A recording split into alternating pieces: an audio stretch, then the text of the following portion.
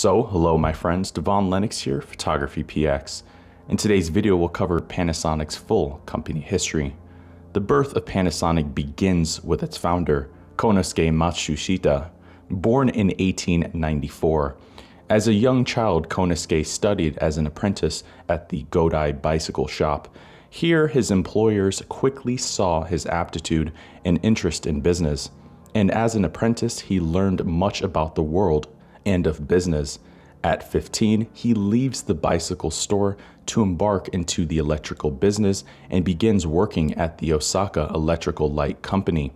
Over the subsequent years, he rises to the level of inspector and begins redesigning and improving the light socket, but quickly decides he should start his own company. In 1917, he starts Sanyo Electric, which eventually produces a newly designed socket. In 1918, he relocates to a larger two-story house and establishes electric housewares manufacturing. At this time, the company consists of 3 people, including his wife and brother-in-law. Their staff gradually increases while developing an attachment plug and a two-way socket, and the company later develops into the Panasonic that we know today. As the Japanese economy boomed during World War I, the company grew slightly, but difficult times quickly arose as trade unions became increasingly militant. But sales continued, and in 1920, he began expanding the company's presence to Tokyo. And later this year, he completes the construction of a factory, a new office, and the company numbered 50 employees strong. In 1927, the company moves into developing electrothermal products, starting with the super electric iron and next a foot warmer, both becoming huge successes. They later gradually expand into other electrical fittings, heating, and consumer appliances. The company quickly grows to 300 employees, and by 1930, they began producing radios. In 1933, they construct a modern facility and head office in Kadoma, now with 1,200 employees and over 200 products in manufacturing. In the same year, they begin producing small-size electric motors, which later debuts as a 3-phase induction motor in 1934. By 1935, they begin expanding throughout Southeast Asia, now employing 3,500 employees and manufacturing 600 products. This year, they also file and incorporate the company, renaming it to Electrical Industrial Co. Later in 1938, they developed a prototype 12-inch television, which was Japan's first television broadcast. But in 1914, the Pacific War breaks out and manufacturing transitions to military needs, including wooden ships and aircrafts. In 1945, Japan surrenders, and the company now begins rebuilding from scratch with only 4,400 employees, while losing 32 factories and office facilities across Japan. Over the next subsequent years, hardships arise as the company fights against restrictions and avoids dissolving. Luckily, in 1950, the Korean War breaks out, creating a sudden demand, and they officially began rebuilding the company. In 1951, Konosuke visits the US for a 3-month tour, broadening his perspective. The following year, they partner with Philips, the electrics company that we know today, for a long-term collaboration. In 1953, they developed the first national TV set in only 2 months and the first electric refrigerator. The following year, they release personal radios, and their company grows to 18,000 employees as the home appliance era booms in 1955. Over the next 3 years, mass production begins, and the company builds a succession of automated factories to produce dry cells, batteries, washing machines, radios, vacuums, motors, and refrigerators. And they later develop their first home air conditioner and tape recorder. By 1959, they established the Electrical Corporation of America in New York City, and they later become world-renowned.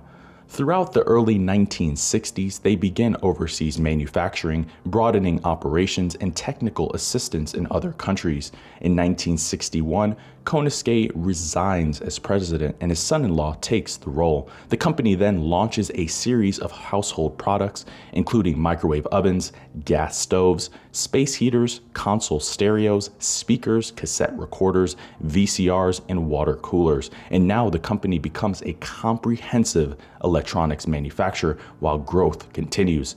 In the 1970s, they continue expanding internationally, and in 1971, they entered the company publicly on the New York Stock Exchange. However, sales slowed again in 1973 with the Yom Kippur War as inflation and recession hit.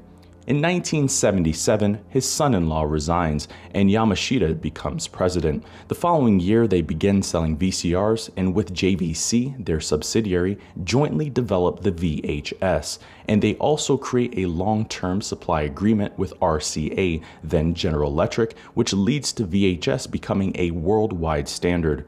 In 1982, they developed their first CD player. Then, 1985, they produced their first VHS camcorder with a built-in camera that recorded directly to a standard VHS tape.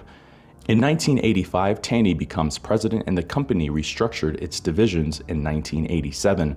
And in the same year, they partner with Beijing to produce color TVs starting in 1989. Simultaneously, they merge the company and focus on globalization across the Americas, Europe, and Asia. This same year is also when Konosuke passes at the age of 94, who single-handedly built the world's largest and most successful electronics company. In 1990, they produced their first notebook computer, and in 91, their first cellophone with the world's smallest and lightest receiver, followed by an optical disc recorder for pictures. They continue to have record-setting economic expansion, but another recession occurs in 1992, slowing sales. At this point, this prompts a change in leadership, and Morishita becomes president. The following year, they buy out Philips's share in the company, dissolve, and take full ownership. And the same year, they create their first fluorescent light bulb. In 1994, they developed rechargeable lithium-ion batteries for cell phones and cameras. And in 96, they released their first ever mobile phone weighing less than 100 grams, then the first DVD player, and the first widescreen plasma display. The following year, they devised a new internal company structure, integrating different product groups into separate clusters. And the same year, they released a DVD car navigation system. Then, in 1998, they released their digital TV sets to the US and a portable DVD player, along with HD video camcorders. In many regards, this is the year when Panasonic fully steps into the camera and photography industry that we know today. Now in the year 2000, Nakamura assumes the role of president, and in 2003, they unify branding and officially become Panasonic across all domains. Up until this point, they were going under the national brand. This year in particular is a significant milestone in their company history, as it changes how we know them today.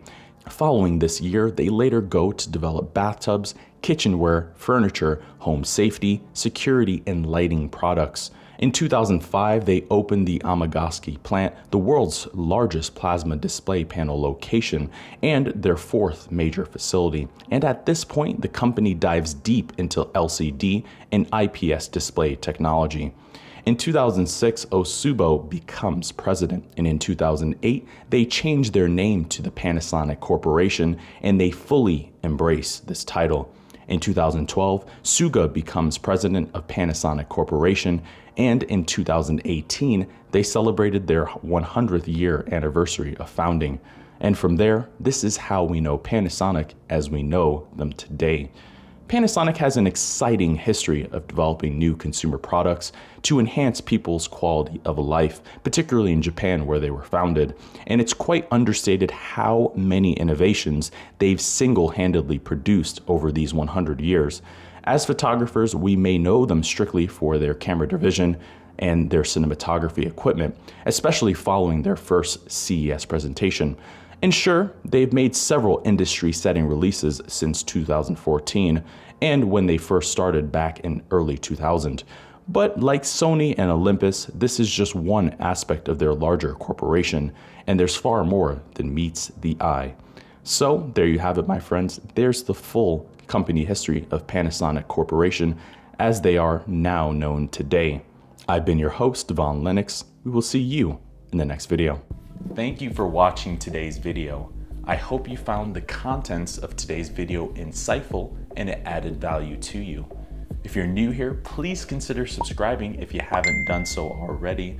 Also, leave us a like and a comment in the description down below. Let us know if we overlooked something or we missed something that we covered in today's video. I've been your host, Devaun Lennox. PhotographyPX.com.